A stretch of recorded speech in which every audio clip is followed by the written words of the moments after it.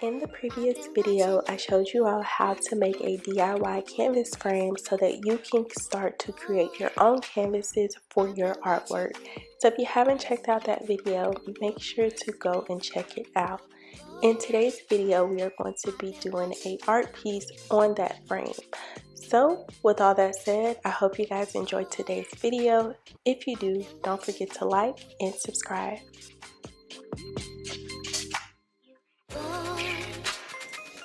Hey guys, so before we get into today's video, I'm going to show you guys some of the products that I purchased to do this DIY. So I went to good old Wally World and I got this dry decks spackling. Now I'm probably gonna need another one of these. I should have got a large tub, but my local Walmart did not have it. I got some spray paint just in case I feel like spray painting, but I may just go over it with some acrylic paint. And then I got these to actually do the spackling on the canvas. So you're gonna need a canvas whether you DIY it yourself or you go and buy one. I am just going to freestyle this. I have no design in mind. I'm just going to make it happen. And I am working on a 4x4 canvas. So 4 feet by 4 feet. Enough of me talking. Let's get into the video. It says to open, insert blade of screwdriver between lid and bucket and pry up. I have this open in my closet. I'm just not sure. Okay. Making sure. This is what it looks like. Pink. And the one in my closet is super dry, but this one's not. I wish it was just a little more liquidy. This is gonna be hard. Is it even gonna stick to this? Cause what?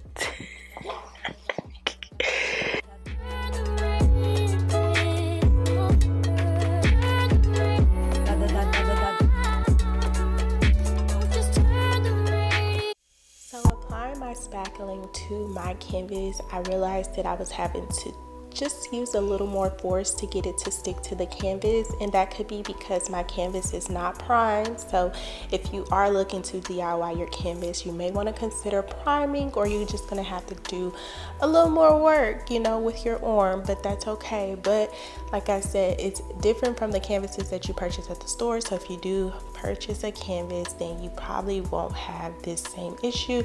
But if you do, just use a little force when you're spreading out these spackling.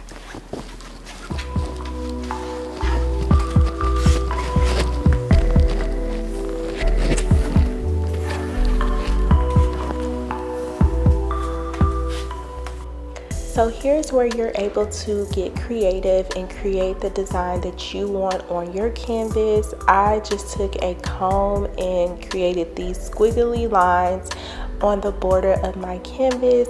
I seen this method on TikTok where they were creating like rainbow effects, but I didn't really want that. But I thought that I would still utilize that idea with the comb, but just doing a border of squiggly lines, if that makes sense. But you do whatever you like, get creative, find things around the house. This stuff is easy to work with, but you do want to work fast so it doesn't dry up on you.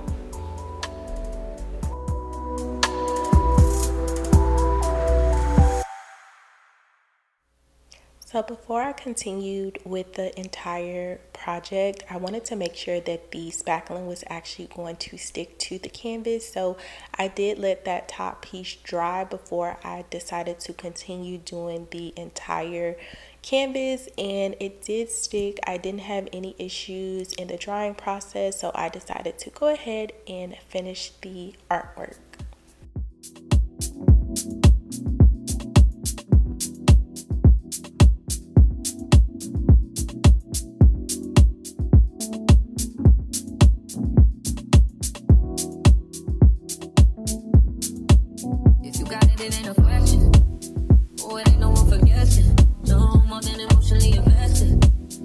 You all my imperfections.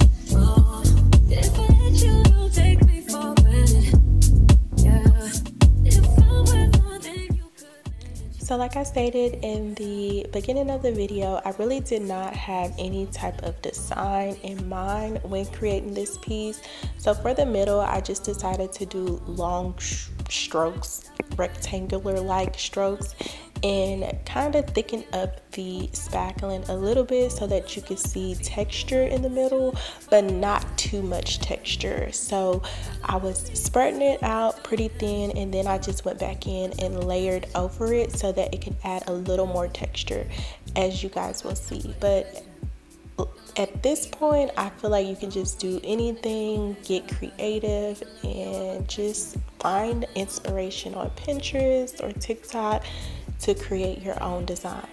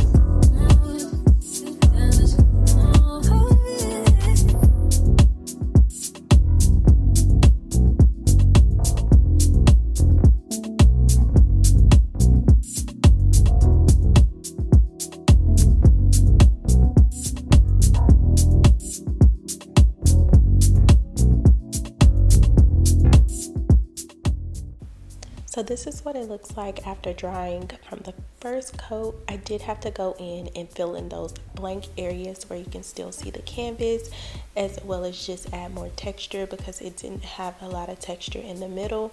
So you guys will see that I did go back in after I got more spackling, and this was the final result. I hope you guys enjoyed today's video. Go ahead, give it a thumbs up if you did, and don't forget to subscribe. Thank you guys for watching.